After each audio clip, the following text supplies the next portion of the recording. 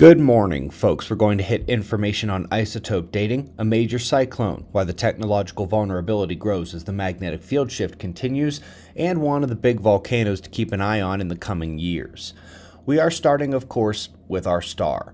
Last 24 hours on the sun was much quieter than before. In the wake of that powerful eruption we saw yesterday, both the filaments and the sunspots have been very stable. The solar wind and geomagnetic conditions at Earth have been relatively stable as well. We'll certainly keep an eye on the sun for more eruptive activity today, but after a week of magnetic disruption and higher eruption events on the sun, it's nice to get a little break from the higher activity action. Advanced note, we're still looking ahead to August for the full 5.9-month cycle uptick. Here are some satellite shots of the Category 5 cyclone that just hit Myanmar after strengthening in the northeast Indian Ocean, Bay of Bengal. Brutal storm impact, and the data on damage will be rolling in over the coming hours. Prayers would be appropriate. Let's go to a paper that describes how bad carbon dating is.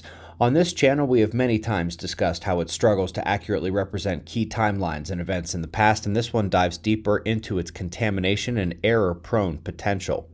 Same goes for most of the dating methods actually used until the most recent ones arrived on the scene. Up next, we have a direct correlation between the reverberation of the magnetic field during space weather impact, which occurs across a range of frequencies, including ULF, and the induced current from the solar storm, which is the main danger for technology. We know the ULF resonance is driven upward as Earth's magnetic field fades in the ongoing pole shift, and this is a key connection to why it produces greater induction risk to modern society.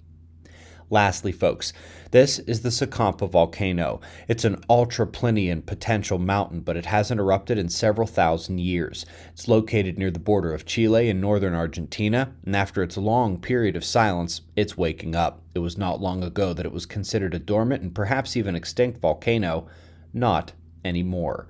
Major land height change at the volcano indicates its first signs of unrest in millennia, and it would be a brutal assault not only nearby, but in its impact to the entire southern hemisphere.